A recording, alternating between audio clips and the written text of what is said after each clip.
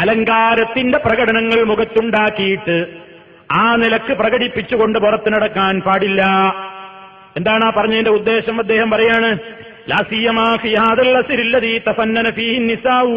പ്രത്യേകിച്ച് ഈ കാലഘട്ടത്തിൽ പെണ്ണുങ്ങളതാ, സ്ത്രീകളതാ ഒട്ടേറെ നിലക്കുള്ള അലങ്കാരങ്ങൾ അണിയുന്നു, മേക്കപ്പുകൾ ഇടുന്നു.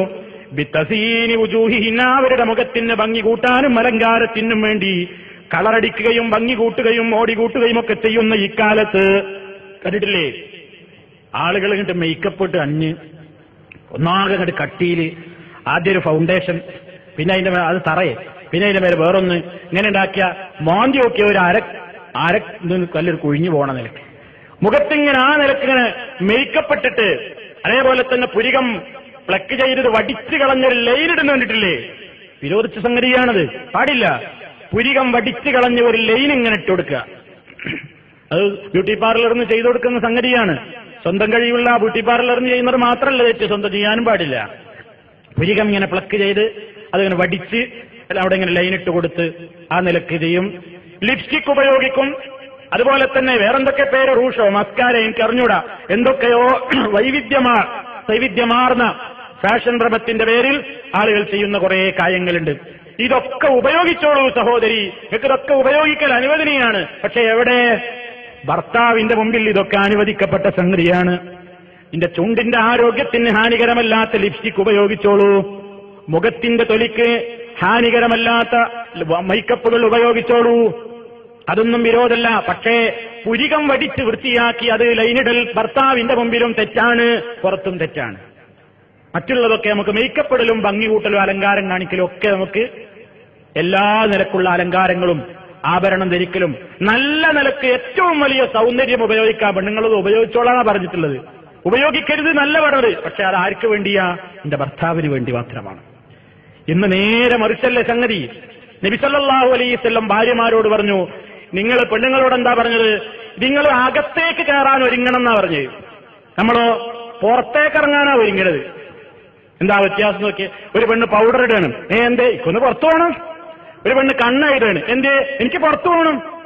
ഒരു പെണ്ണ് ആഭരണം അണിയാണ്, എന്തേ കല്യാണത്തിന് പോകണം, പുറത്തു പോവുകയാണ്. ഒരു പെണ്ണ് ലിപ്സ്റ്റിക് ഉപയോഗിക്കുകയാണ്, എന്താ കാരണം? പുറത്തിറങ്ങാൻ പോവാണ്. ആണോ? ഇസ്ലാം എന്താ പറഞ്ഞത്? പുറത്തിറങ്ങുമ്പോ പെണ്ണെ നീ അത് ഉപയോഗിക്കണ്ട, അകത്തേക്ക് കയറുമ്പോഴായി ഒരുങ്ങേണ്ടത്.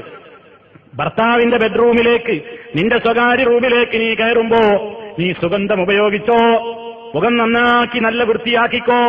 എങ്ങനെയൊക്കെ അലങ്കാരങ്ങളും ആടയാഭരണങ്ങളും വസ്ത്രം ധരിച്ചുകൊണ്ട് ഏതൊക്കെ നിലക്ക് നിനക്ക് ഏറ്റവും നല്ല ബ്യൂട്ടിയാകാമോ ചെയ്തോളൂ, ഒരു കുഴപ്പമില്ല, പ്രോത്സാഹിപ്പിക്കപ്പെട്ട സംഗതിയാണ്.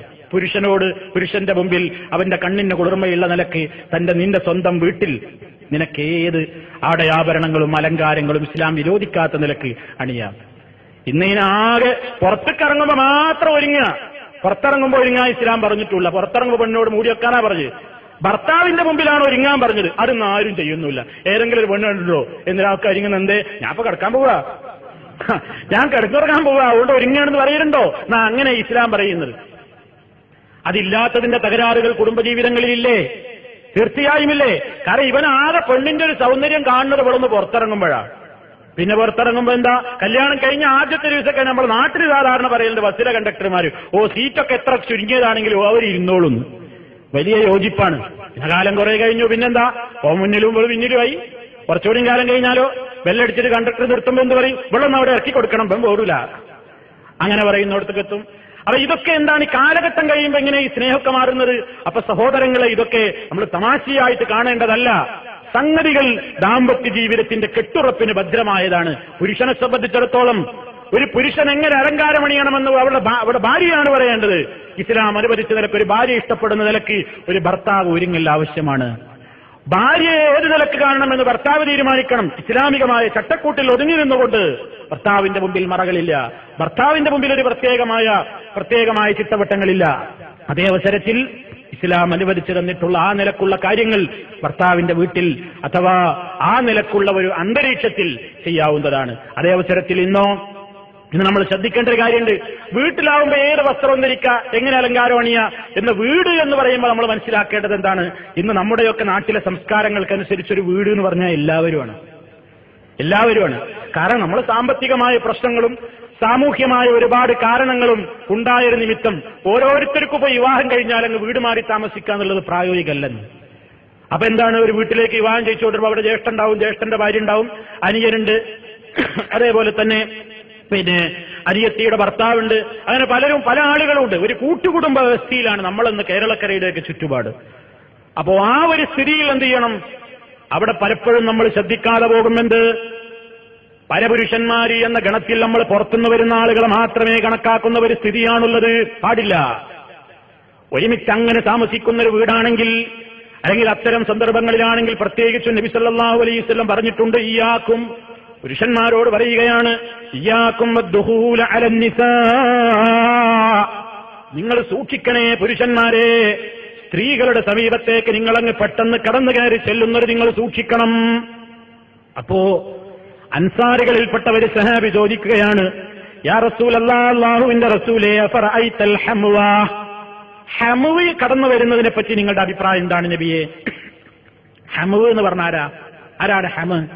ഹമ് എന്ന് പറയുന്നത് ഭർത്താവിന്റെ സഹോദരൻ, അല്ലെങ്കിൽ ഭർത്താവിന്റെ സഹോദരങ്ങൾ, ഒരു ജ്യേഷ്ഠ സഹോദരനോ അഞ്ച് സഹോദരനോ ആരാവട്ടെ, അങ്ങനെ ഭർത്താവിന്റെ സഹോദരനും അതുപോലെ ഭർത്താവിന്റെ ജ്യേഷ്ഠൻ അനുജൻ, ഇവരൊക്കെ ഇപ്പൊ ഒരു താത്തന്റെ അടുത്തേക്ക് കയറി വരുമ്പോ അത് സൂക്ഷിക്കേണ്ടതുണ്ടോ എന്ന് പറഞ്ഞാൽ, അനുജന്റെ ഭാര്യ ഉള്ളപ്പോ ജ്യേഷ്ഠൻ കടന്നു വരിക, ജ്യേഷ്ഠന്റെ ഭാര്യ ഇരിക്കുന്നിടത്തേക്ക് അനുജൻ കടന്നു വരിക, അതിനൊക്കെ നമുക്കൊരു മറയും കാര്യങ്ങളൊക്കെ പാലിക്കേണ്ടതുണ്ടോ? അതിപ്പോ ഒരുമിച്ച് ജീവിക്കുന്ന ഒരേപോലെ എന്റെ താത്തയല്ലേ, അല്ലെങ്കിൽ എന്റെ അനിയന്റെ ഭാര്യയല്ലേ എന്നുള്ള ചിന്തയോടുകൂടി പറ്റുമോ?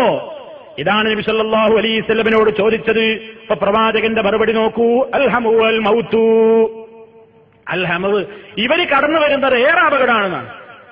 മരണാണ്, മരണതുല്യമായ അപകടമാണ്. എന്താ കാരണം?